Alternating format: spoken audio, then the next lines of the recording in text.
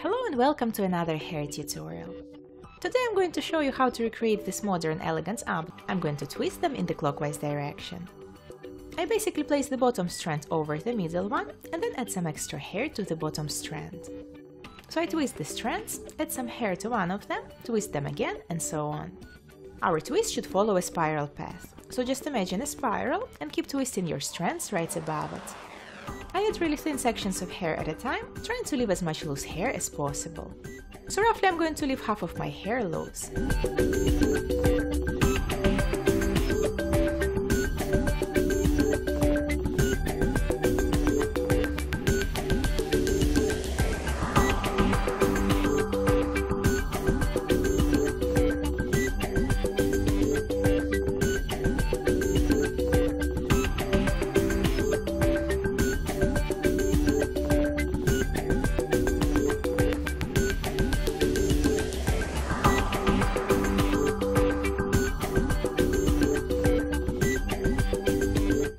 Of the spiral, I'll firstly twist the ends without adding any extra hair.